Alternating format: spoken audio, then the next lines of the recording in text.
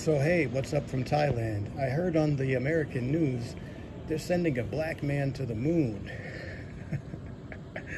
You're sending a coon to the moon. I don't actually believe the moon is what people say it is. I am one of those theorists about things.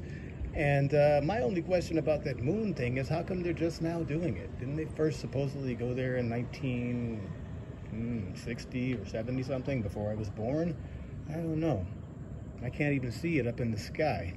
I've heard theories that it's hollow. I've heard theories it's a base or some shit. It's not that far away. I read a lot of stuff on the internet. But one thing is for sure, the technology of the cars of the 60s and 70s, you guys know what even cars from the 80s are like.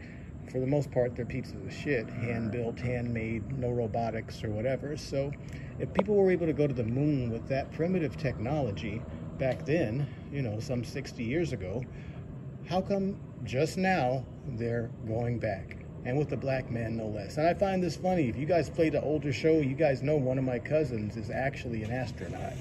One of the few black astronauts of 10 or 20 years ago.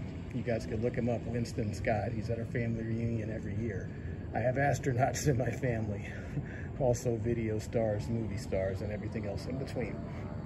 But yeah, man, if this old technology from the 60s or 70s got people to the moon, what happened?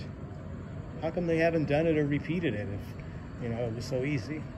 I don't have an answer for that, but it just seems like what they say, a dog and horse and pony show or something. I don't know. That's just my thoughts for the night. You're sending a black man to the moon. Sounds like a distraction while the currency crashes or inflates or something along those lines. But that's some crazy shit.